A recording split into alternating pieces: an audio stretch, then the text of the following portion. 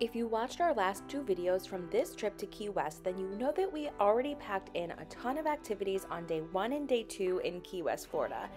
On our final Key West video today, we took it a little bit slower, but we still got a lot of exploring done, so keep watching to see what we got into.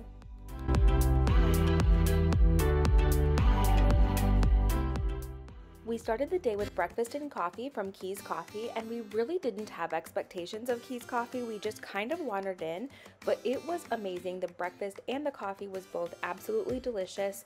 This is going to be something that we add to our list of must-visit places every time we are in Key West. That list is rapidly growing, longer and longer every single time we visit Key West.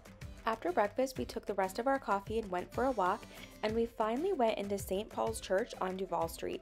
If you've ever been to Key West and been on Duval Street, you've probably seen this church. It is beautiful. So we finally went inside. It is open to the public, but it is an active church, so make sure that you're not interrupting a service if you go inside, but it is absolutely beautiful, and I recommend checking it out if you get the chance.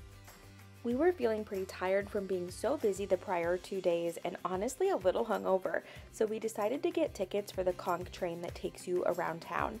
We visit Key West regularly and we love learning more about Key West history, therefore we know quite a bit about Key West history and did not expect to learn very much from the conch train, but we were really impressed. We did learn a lot, and we also loved being able to see all of the town, or at least a lot of it, without having to walk. The conch train is a hop-off, hop-on tour, so you can get on or off at any one of their stops, and this can be a convenient way to get around town.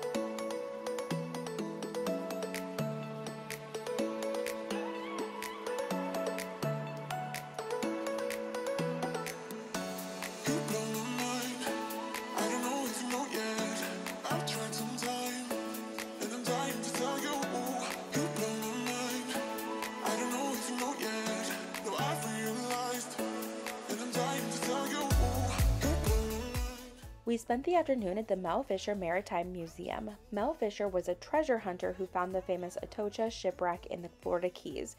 We absolutely loved this museum. It has artifacts from old shipwrecks, including from the Atocha, and in complete disclosure, I was honestly just really hungover and didn't take a lot of footage here, but we did genuinely really enjoy this museum.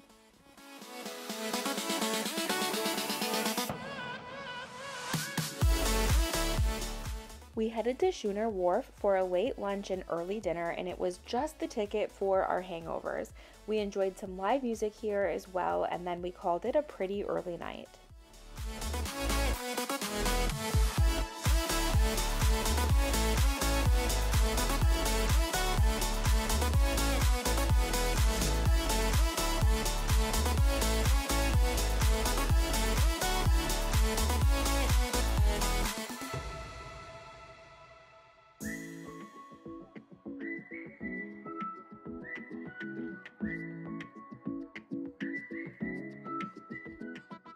The next morning, we grabbed coffee at the famous Cuban Coffee Queen before catching an early flight home.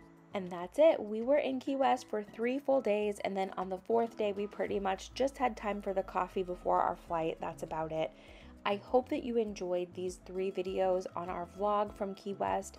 We love Key West so much, and we already are planning another trip back. So let me know if you have any questions or anything like that, because I am definitely always willing to go back and do that research for you if I don't know the answer. Meanwhile, we have a lot of good Florida content coming your way, so if you liked these videos, make sure you hit that subscribe button and we will be back next week.